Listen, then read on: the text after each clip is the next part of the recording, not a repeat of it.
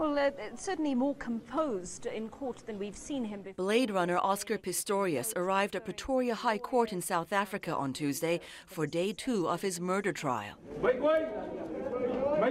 The Paralympic sports star pleaded not guilty the day before to murdering his girlfriend Riva Steenkamp on Valentine's Day last year. Pistorius says he shot her in the bathroom of his home, thinking she was an intruder. You've spoken to people that came out in your evidence. On Tuesday, the defense jumped into a fiery cross-examination. Lawyer Barry Rue tried to take apart earlier prosecution testimony from Pistorius' neighbor Michelle Berger. So help me God. She had said the day before she heard blood-curdling screams from a woman, followed by gunshots the night Steenkamp was killed. You heard that out of a closed toilet in a house 177 meters away.